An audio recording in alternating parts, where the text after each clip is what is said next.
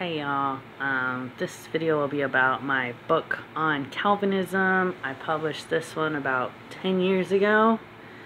The publication date is June 27th, 2014. That was about 6 months after my first daughter was born.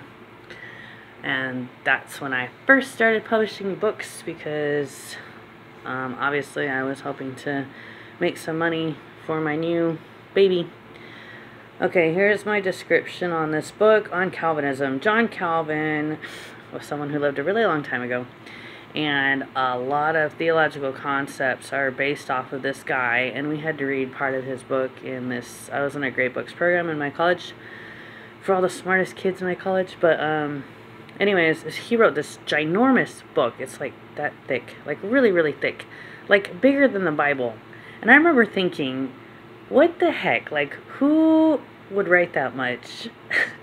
And why would he expect somebody to read his book over the Bible? Or, you know, probably a lot of people read his book instead of the Bible. That's kind of messed up. But literally, his book, Institutes of Christian Theology, is like 1.5 times as thick as the Bible. Okay, so he came up with the concept, once saved, always saved, which is from his idea of the perseverance of the saints. Is that biblical? I don't know. So I said, the topic of once saved, always saved is very complex. How do we know for sure that we are saved? And how do we know for sure that we will persevere? Jesus said, many will say to me on that day, Lord, Lord, did we not prophesy in your name, and in your name cast out demons, and in your name perform many miracles? Then I will tell them plainly, I never knew you. Away from me, you evildoers. Now that's interesting because he says, I never knew you. So that obviously implies that they were never Christian, not necessarily that they were Christian and then they lost it. So, these people he speaks of thought they were saved, but they were not. How many of us think we are saved, but really are not?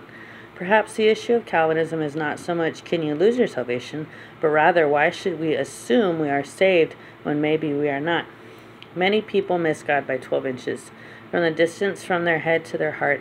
Many have a head faith, but not a heart faith. A head faith will not save you. You have to believe in your heart that Jesus was raised from the dead, and you will be saved. And then here's the chapter titles for my book. So, the first chapter, I did a study of the ifs in the Bible. There's a lot of ifs, like if you persevere to the end. I can't think of all the verses that say if, but there's a lot. But you can just search this might work. Open Bible is a great website, and you can just search Open Bible if, and that might work. Anyways, there's a lot of verses that seem to make it sound like, yeah, you're saved, but your salvation is contingent on XYZ. Which you could say, okay, but we're not saved by our works. But in James, he says, show me your faith without deeds, and I will show you my faith by what I do. And Jesus said, you shall know them by their fruits. So, yes, we're saved by faith. You know, it is by grace you have been saved through faith, not a result of works, so that no one may boast. But how I heard it explained is that you don't save yourself by your works, but you show that you're saved by your works. If that makes sense. So if you're truly saved, you will have good works. Okay, are we once saved, always saved?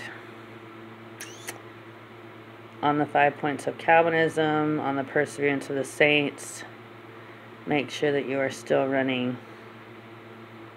Yeah, Jesus says, if you endure to the end, you will be saved. To him who overcomes, I will give the crown of life.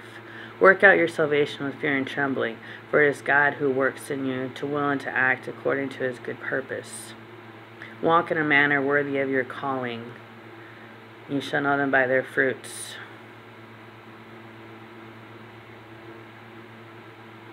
Anyways, there's a lot of really good verses that definitely seem to show that obviously the way that you live matters.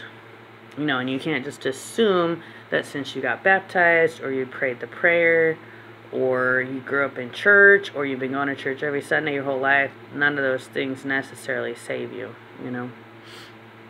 You know, the Bible says, if you confess with your mouth that Jesus is Lord and believe in your heart that God raised him from the dead, you will be saved. if you confess with your mouth Jesus is Lord. And that's like a big thing. Like, that's, if you say Jesus is Lord, you're saying that Jesus is your King, Jesus is your God, Jesus is in charge of you. You know, that's what it means, Jesus is Lord. Like, I'm not my own Lord. Nobody is my Lord except for Jesus.